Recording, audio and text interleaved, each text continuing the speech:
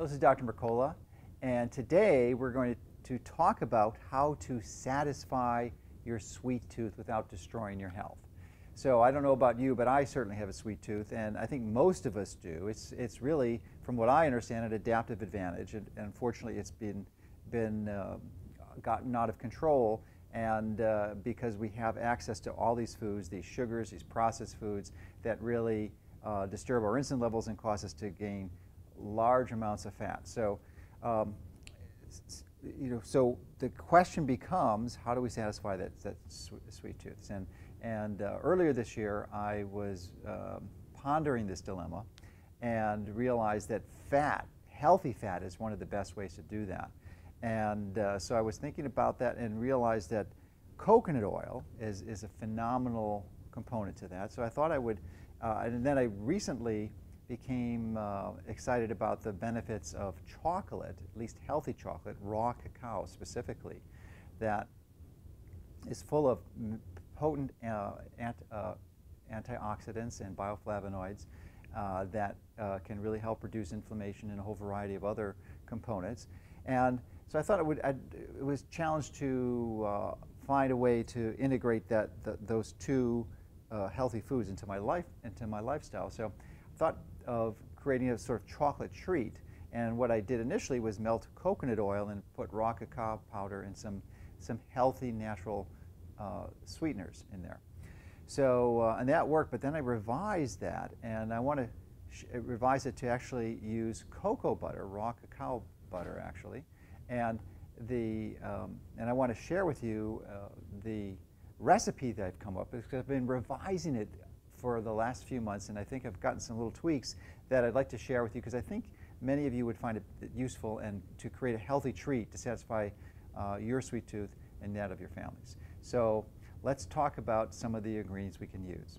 Okay, now that we know all the benefits and advantages of having a healthy treat, especially with healthy chocolate, let's begin to start the process of preparing it. Now, we'll start with the two central ingredients, which is the bulk of the chocolate candy, which would be, you can use a variety of different fats, but the primary one is raw cacao butter, and it is a solid, and it comes in chunks like this, and this just happens to be about the right size chunk.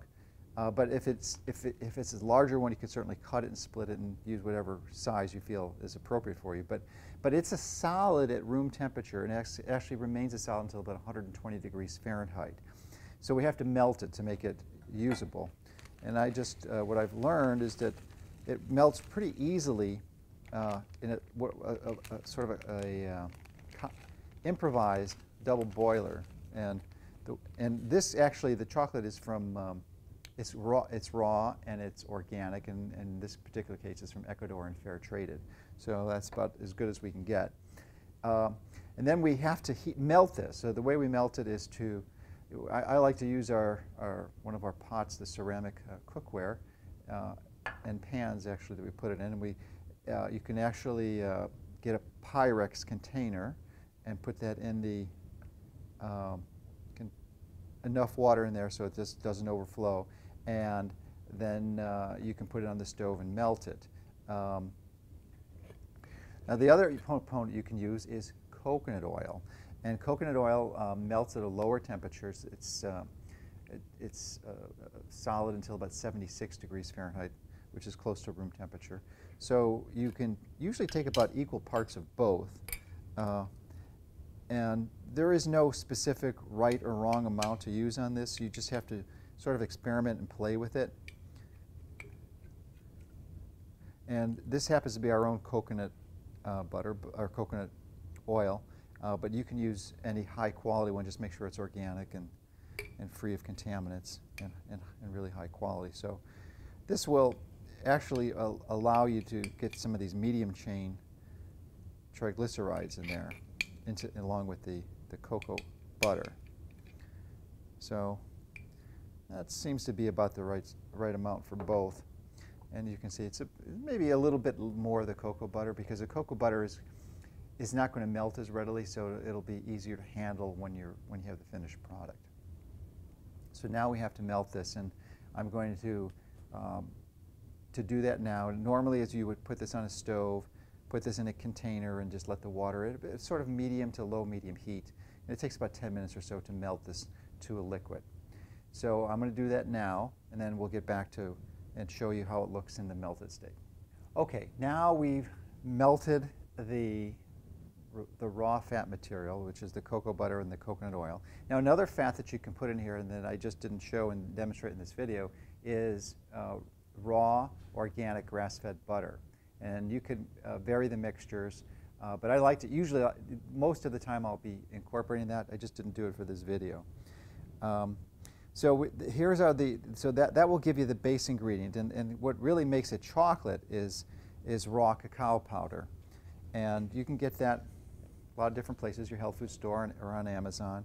And just make sure it's organic. And I like to make sure it's also fair traded. But what I do is take about a heaping cup, 1/8 of a cup, and I just pour this into the melted mixture. Maybe even a little bit more, because I put a little bit more of the oils in for this demonstration. And then there is a sweetener that you can use. And I like to use one, I've been experimenting with one called Lohan. It's L-O-H-A-N. And you can get it as a powder, and it's very similar to sugar. And I like to put like 3 of these teaspoons, or 3 of the measuring scoops in there, not a teaspoon. And actually, I'm getting close to the end of it and may as well finish it off in there. So you can see this, we're not measuring this precisely. It's just, it's sort of an approximation. And then another one that you can use is cinnamon. I like cinnamon. Of course, it's a healthy, beneficial spice. And I maybe use 1/16 of a cup in there. And just pour the cinnamon in. And then there's 3 other elements that finish it. You can use a liquid stevia product, and they come in different flavors. This one happens to be chocolate, so it even enhances the chocolate flavor. And I just put that right in. And a mint is another one you can use. This is just a general store brand of mint. Put a little mint in there for flavoring. And some pure vanilla extract.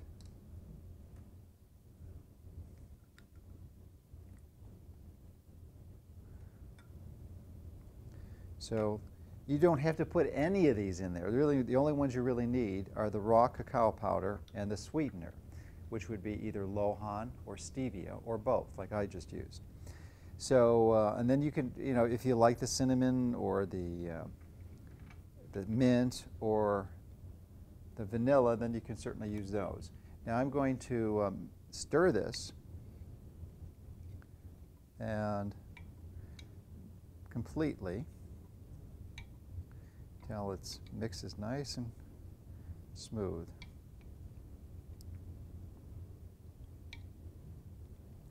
Now, what you can do, the easiest and simplest way, once you have this mixture all dissolved, is to pour it into a plate, a simple dinner plate, and then you'll have a flat sheet of the chocolate.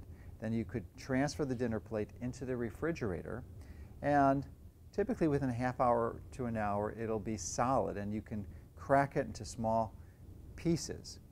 Now, alternatively, what you could do is you can get a mold, and you can get these available pretty much any type of baking store. I got this on Amazon, and they're made out of silicone.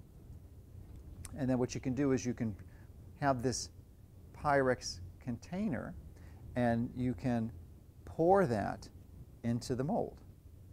So let me see that the coconut butter was just about all melted. I think it's melted now. What you can do, it's still a little hot, so I'm going to take it out and transfer with a container.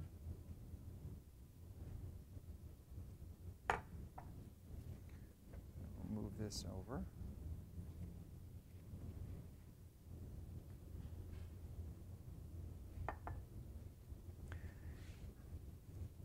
You can see it's really nice and homogeneous. Looks just like dark chocolate sauce.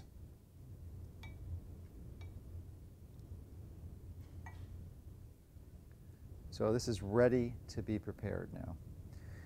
Pour these into the mold. Fill it up to the top.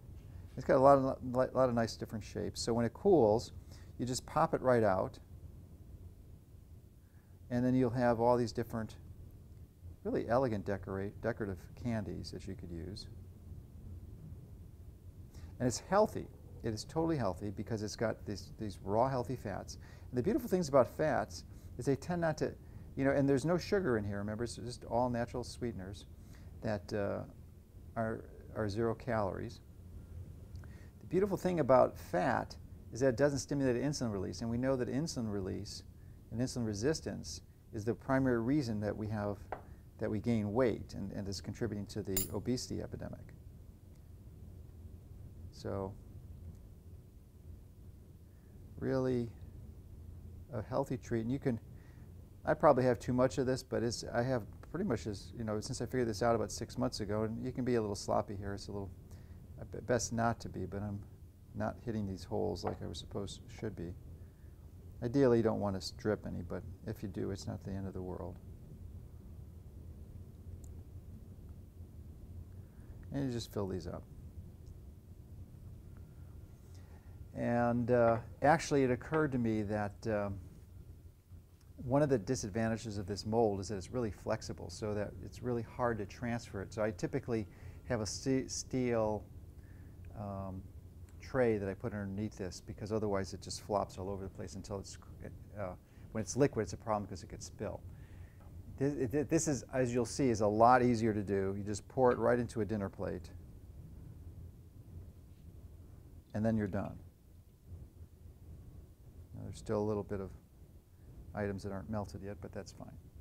And then all you do is transfer these into the refrigerator, and it will turn solid, and you can crack it and open it up and then enjoy it. I think you'll really like it. It's been a real delight for me to have this treat, and as I said, it's really made of mostly of fat, so it doesn't stimulate your insulin release, and as a result, remember, it's not so much the calories, it's the type of calories that's going to cause you to gain weight. So this is a guilt-free treat that can really help satisfy your sweet tooth and help you and your family continue to take control of your health.